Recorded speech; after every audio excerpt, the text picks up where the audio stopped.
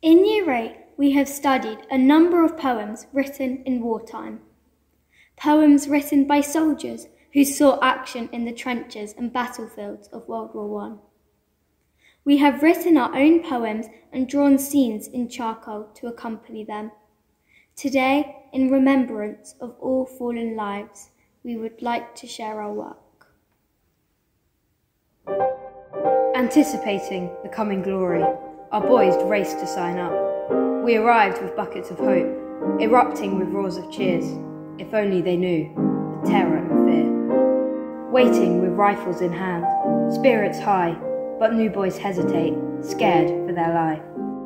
Trudging through the dull Legion muck, it stank old and sour. Screaming, hands on triggers, trying to be a killer, let me stop. We all heard the whistle, up and over boys.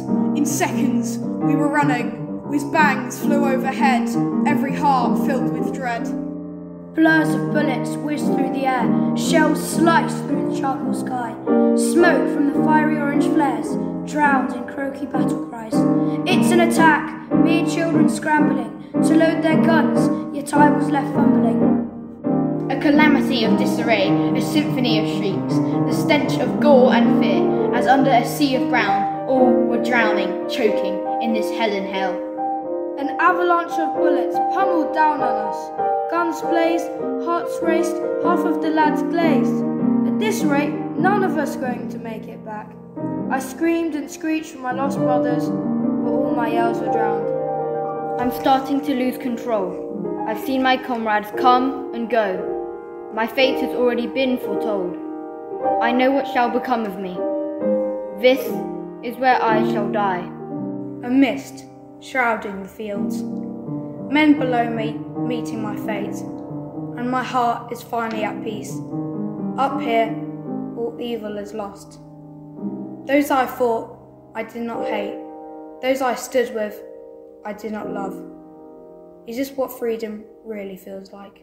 We are the dead, short days back. We lived in constant fear of attack. Under a blanket of choking green gas, we dropped as one English mass. And now we lie still.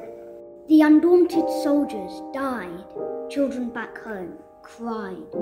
Bullets penetrated through soldiers' bones as alliances were condoned. He was only 17 years. If you could imagine the faces of the dead, things that stopped, things left unsaid, my companion, you would not lie to those longing for fame, to fight and die to protect our country's name. We all echo our Father's prayer. Deliver us from evil and misery, for thine is the country's kingdom, the power, the glory, and love, forever and ever. Amen.